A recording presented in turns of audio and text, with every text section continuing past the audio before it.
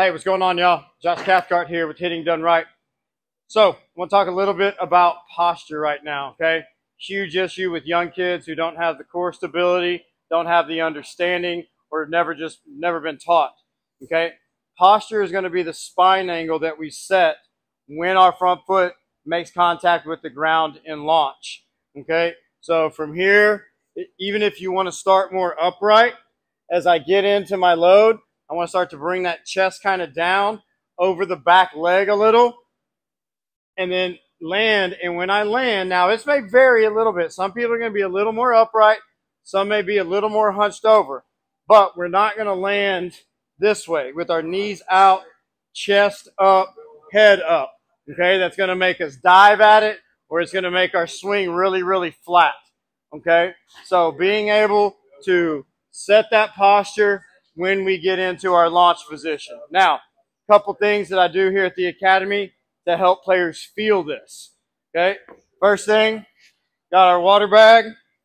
Okay, get our feet into launch width, and then I want to hold this out a little bit where my chest is out over my toes. I'm not leaned back this way. Chest out over the toes, and then it's just going to be a rock back down the line and through. Okay, not even going to release that back side right now. Just getting that kind of that rock the baby feel. And then you can go ahead and add the backside release, keeping that head still and maintaining that spine angle. All right. 2 easy ways to find posture. Number one of the simplest for my golfers out there, get into launch width and then act like you're going to hit a driver. From right here, just pick your hands up, get that knob to the catcher, and you're ready to go, okay? If I'm down like this, no good. Get right out there to where you're comfortable. Again, some people a little more hunched, some a little more upright, all right?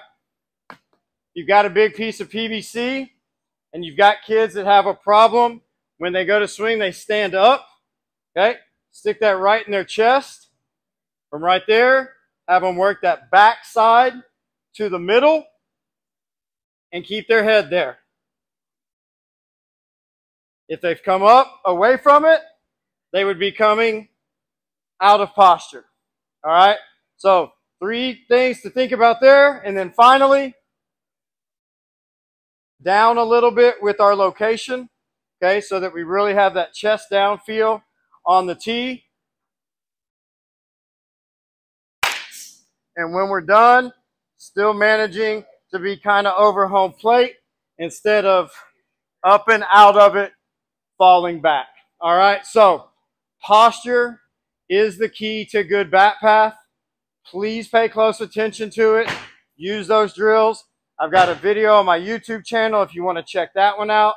Okay, but setting, maintaining posture all the way through the swing. Y'all be good.